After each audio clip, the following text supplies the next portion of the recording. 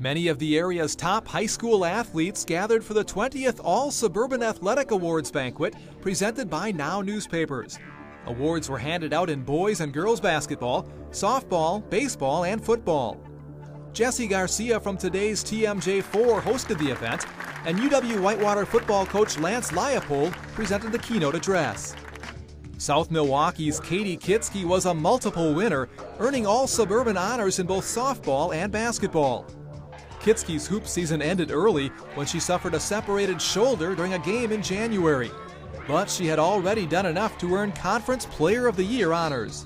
It was really hard at first because I had to cut my basketball season short, which is my favorite sport, so that was really hard. But I don't know, working at it every day, just trying to get back to normal, play basketball again.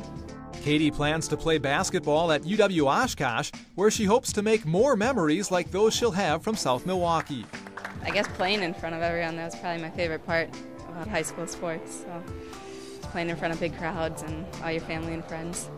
Several members of the All-Suburban softball team arrived in uniform to receive their awards. These girls from Eisenhower were joined by their coach, Jeff Setz, who received the Softball Coach of the Year honor. Stacy Butts of Greenfield was honored as the Softball Player of the Year.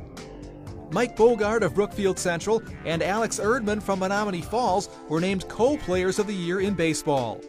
State champion Homestead was well represented on both the offensive and defensive units of the All-Suburban football team. Rob LaBiff of Whitnall received Coach of the Year honors, while Greendale's Ben Erickson was named the Player of the Year. Kira Al-Moharib continued to rack up awards for Whitnall. Al-Moharib was named the All-Suburban Girls Basketball Player of the Year. She was the Woodland South Division Player of the Year for the second straight season. Nicolet's Corey Wolf took home Girls Coach of the Year honors after leading a young squad to a tie for the North Shore Conference crown. Dave Shaw was honored as the Boys Basketball Coach of the Year. Shaw led Whitefish Bay to the North Shore Conference Championship. Germantown's Ben Averkamp earned All-Suburban Player of the Year honors. Averkamp is prepared to step up his game when he plays at Loyola of Chicago next season. The game is so much faster, so much more physical at the next level. I think that'll be my biggest challenge, is becoming acclimated to that. I'll definitely have a rough start. We're playing at Kansas State our first game, so that'll be welcome to the Big 12 in college basketball right away. Congratulations to everyone honored at the 20th Annual All-Suburban Athletic Awards Banquet.